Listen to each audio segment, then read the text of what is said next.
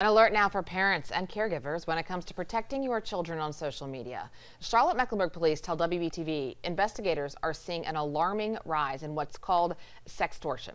Your children being tricked into sharing nude photos or videos online and then threatened that those images will be shared, in some cases scammed into sending the criminals money.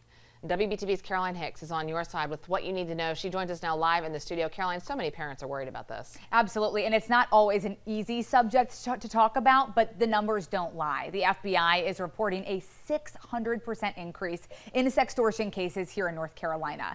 One lawmaker in South Carolina believes awareness can save lives. He knows from firsthand experience how quickly sextortion can take a life. Right now, as we stand here, there are predators online trying to access your children. CMPD received 98 cyber tips of sextortion in 2016. By 2019, that number rose to 414. And by 2022, that number hit 724.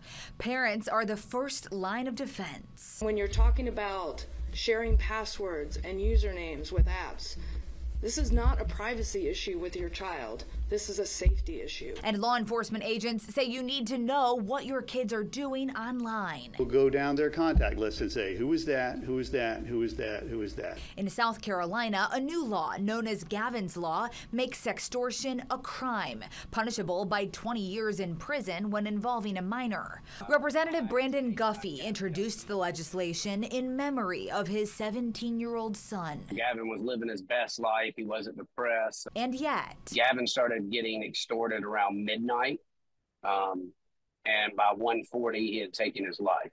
He wants you to know these criminals are professionals. They pretend to be a girl from another school or they have mutual friends, start chatting, complimenting. 1 minute you think you're sharing photos or videos with someone you trust, and the next they recorded the information on another device and then immediately started blackmailing him for money.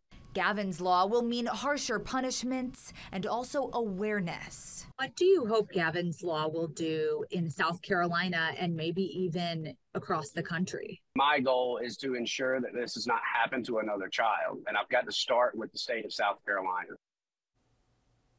Just a heartbreaking story. And Guffey says an important part of Gavin's Law is requiring every school district to educate students on sextortion. He hopes the more students, parents, and caregivers know what to look out for, the more they can stop this from happening and save lives. Reporting live in the studio, Caroline Hicks, WBTV, on your side.